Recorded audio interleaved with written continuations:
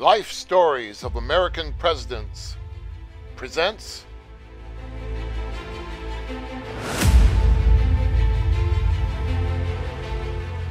the story of John Adams, America's second president.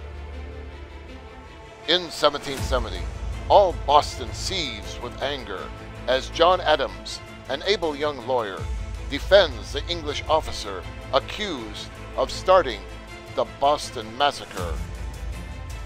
Captain Preston's men opened fire only to defend themselves from the mob.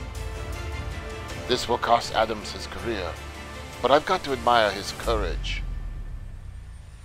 Preston is freed, but a new test awaits the fearless young lawyer.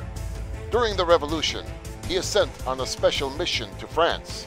With his son, John Quincy Adams, he slips past the British fleet. Do you think we can outsail the British fleet, Father? We must, lad. My job is to get help from France. Without it, our country is doomed.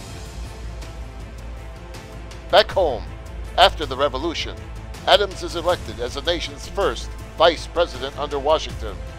In 1797, he becomes president. Almost at once, he faces a serious problem. This new French Revolution is a threat to us. Already, French men of war are attacking our ships. We should declare war on France. No! War would mean disaster. What we need is peace and time to build our growing trade and commerce. Again, Adams' special brand of unselfish courage shows itself. He wins his fight for peace and loses his fight for re-election. But he lives to see his son, John Quincy Adams, elected president in 1825.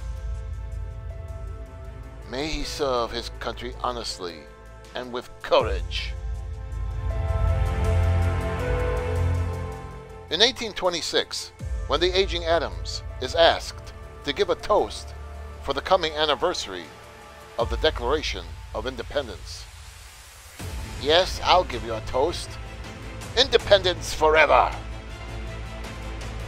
Adams died that July 4th, exactly 50 years after the Declaration, which he helped to write.